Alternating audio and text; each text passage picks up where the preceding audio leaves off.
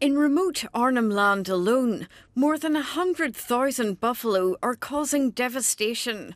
We see, a number of times damage to water, damage to, special habitats for endangered species. They also like to scratch themselves against rock shelters, damaging ancient art. We got a lot of sacred site in where they could go anywhere and then rub themselves against them rock.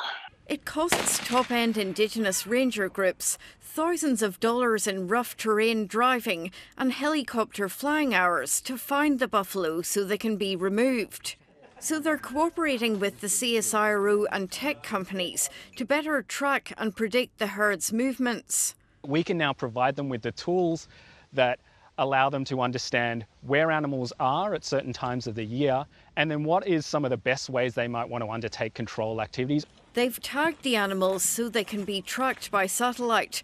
The system then models the landscape and estimates the cost of using different routes to intercept them, promising big dollar savings. For most operations, it would be in the tens and if not hundreds of thousands. Some Aboriginal communities hope the system will help them better balance their environmental and financial concerns. They want to stop the damage, but they also want to keep earning money from allowing meat companies to muster buffalo on their land. This exactly helps resolve that issue. Like, landowners will be able to see where the animals are going, where they're causing damage, where we need to keep them out most consistently. But when it comes to those money-making opportunities, you're straight to the money. Scientists hope the system can eventually be adapted to track lots of different kinds of feral animals, damaging ecosystems across Australia.